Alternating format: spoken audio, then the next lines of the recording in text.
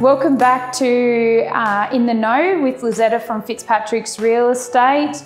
We've got some stats that we're running over here from March, which is a little bit exciting. Quarter of the year is almost done, and we can see that the numbers are going really strong. The tenant applications are still very high, so for the month we did take over 300 applications. There was multiple applicants that have applied for properties, still in the price range of $350 to $450. You can find that there is a lot of inquiry there. Anything sort of getting in that higher end of the market over the 500. The inquiry has started tapering off. At Fitzpatricks, we've still got 18 properties available, which is still low, which is great for us and our owners.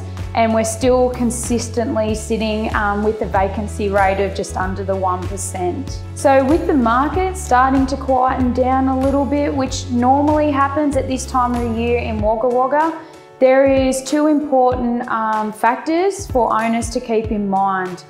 There's two main reasons why properties sit vacant. One is your price, and your second one is your presentation.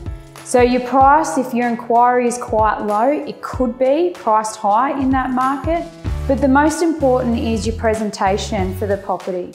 You've still got prospective tenants coming through, and especially if your house is empty, make sure it is presented well, because the properties that are presented well seem to be going a lot quicker than the ones that may need a little bit more work. This could be making sure your property is clean, your lawns are done, and your most important thing is here in Wagga at this time of the year, any prospective tenant knows that Wagga gets very cold. So any of the properties that they're going through, the main question they're asking is the type of heating. Has your property got adequate heating for the Wagga weather coming up?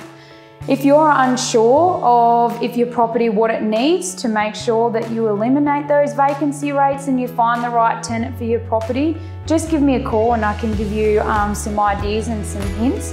Also, you could talk to your accountant. Your accountant can advise you the benefits of putting your money into your investment property and which way is best to go for that. So that's the wrap of this month's In the Know with Lazetta Gaffney at Fitzpatricks Real Estate.